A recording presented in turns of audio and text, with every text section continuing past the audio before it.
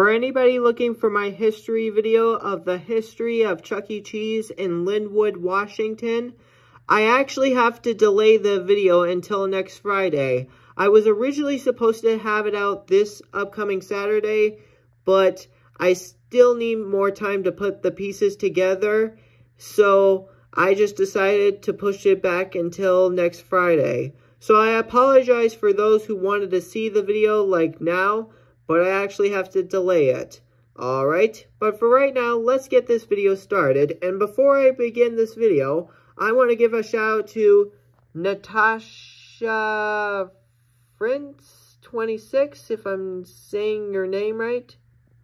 So, I want to give a big shout out to them for suggesting to do the history of this video. Let's get this video started, alright? Anyway, hey guys! It's me, Sean Costello. Today's video is going to be about the history of Birthday World. So, I'm going to be talking about the history of Birthday World. Now, keep in mind, you guys, I couldn't really find much about its history because from what I found, this place is actually pretty rare.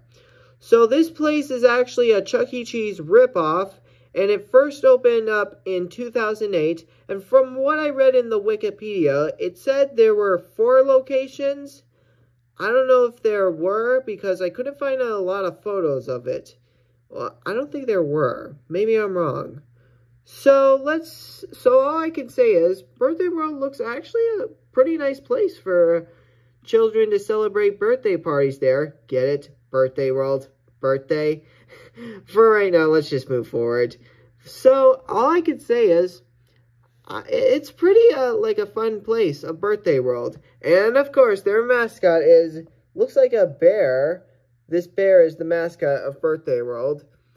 So, why did it close, you may ask? Well, after doing a little research, they never explained the whole reason why it closed down. But from what people say, it wasn't not enough business, and they closed in 2012 and 2013. And that's pretty much it. I mean, for those of people who lived in Florida, this place opened in Florida, by the way. Did you guys ever go to Birthday World or even heard of it? I know I haven't because I don't live in Florida. But when the comment told me about this place, about Birthday World, I didn't even know what that place was, surprisingly. So I'm glad they suggested to do this video, alright? Okay guys, get ready, because in the next video on Saturday, we're going to be talking about why did the Chuck E. Cheese location in Arizona close down.